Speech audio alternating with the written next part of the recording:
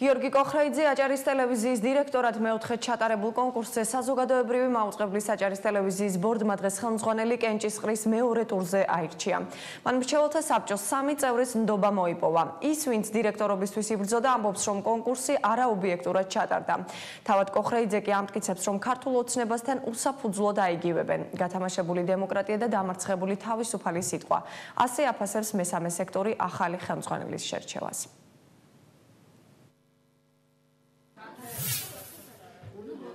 საზოგადოებრივი მაუწყებლის აჭარის ტელევიზიასა და რადიოს დღეიდან გიორგი კოხრეიძე უხელმძღვანელებს. მან გამარჯვება მრჩეველთა საბჭოს წევრის 3 ხმით მოიპოვა.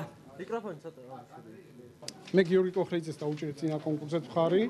შესაბამისად ეს გადაწყვეტილება ახალი არ არის. პრაქტიკულად კონკურსანტებიდან რამოდენიმე კონკურსანტი იყო ახალი, რომლებთანაც მე მქონდა შეკითხვები და იმ შეკითხვებზე საკმარისი პასუხები ვერ მივიღე.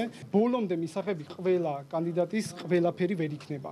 რაღაცა ტიპის კონსენსუსი უნდა იყოს მიღწეული ყოველთვის, რაღაცა უმრავლესი თვისება უნდა იყოს მისაღები კანდიდატის და აქედან გამომდინარე მიიღება გადაწყვეტილება. მაუწყებელი უკვე 7 თვეა დირექტორის გარეშეა და ესეთი კრიზისი შეუძლებელია რომ გაგრძელებულიყო. დირექტორობისთვის 9 კანდიდატი იბრძოდა. პირველ კენჭისყრაზე ხმების საკმარისი რაოდენობის მიღება ვერც ერთმა კანდიდატმა შეძლო. ხმები ასე გადანაწილდა. თითო ხმა საზოგადოებრივი მაუწყებლის თანამშრომლებმა ფირუზ ბოლქვაძემ და მაია მერკვილაძემ, ხოლო 2 ხმა გიორგი კოხრეიძემ მიიღო. გიორგი კოხრეიძე.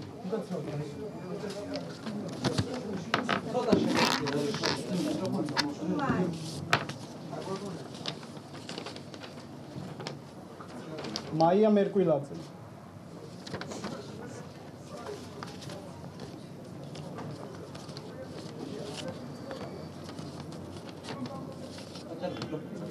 ფირუზ ბოლქვაძე.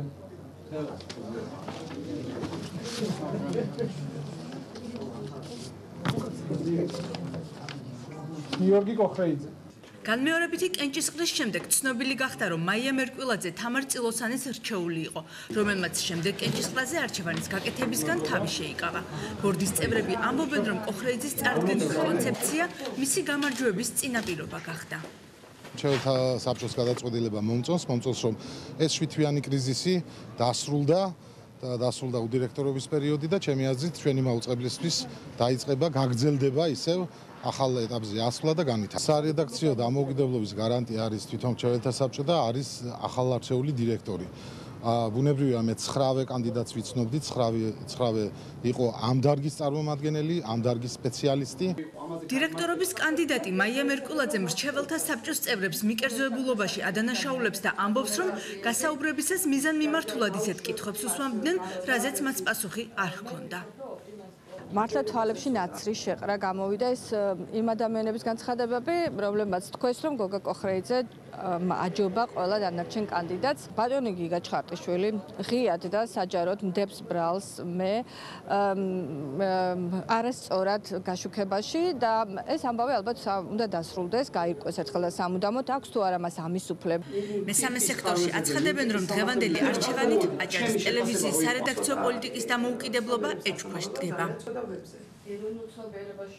გასაოცარი ალბათ არც არაფერი მომხდარა, იმიტომ რომ წინარე პროცესები ვითარდებოდა იმდაგვარად, რომ მე ვარაუდობდი ალბათობის მაღარი ხარისხით, რომ მართალია იმედოვნებდი, რომ შესაძლოა სხვა ტიპის გადაწყვეტილება ყოფილიყო მიღებული. არ იყო დაფარული ან რაღაცნაირად საზოგადოებისთვის დამალული ინფორმაცია, ამაზე ღიად საუბრობდნენ ჟურნალისტები და მათ არაერთი მიმართვა გაავრცელეს ამ მიმართულებით. შესაბამისად, სამართლებრივი მხარდაჭერის ნაწილში საია იქნება მზად იმისთვის, რომ მას აღუთქვათ სამართლებრივი მხარდაჭერი.